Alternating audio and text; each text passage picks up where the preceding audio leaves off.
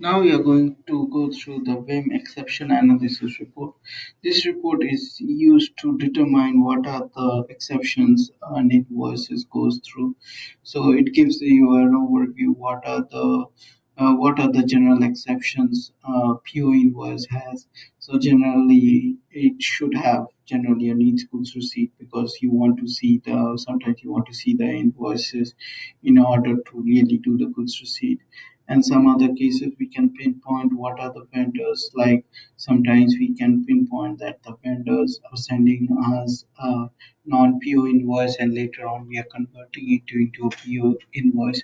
So in those cases we can find the who is at fault, whether the vendor is knowingly sending us invoices without the PO number, or we are not communicating them the PO number, or sometimes it can be a case where we are creating the PO after the fact, which can be a case, but it's not ideal. So in these cases, you can take care of those. What are the exceptions, which is really bogging down our processing, and who are responsible for those.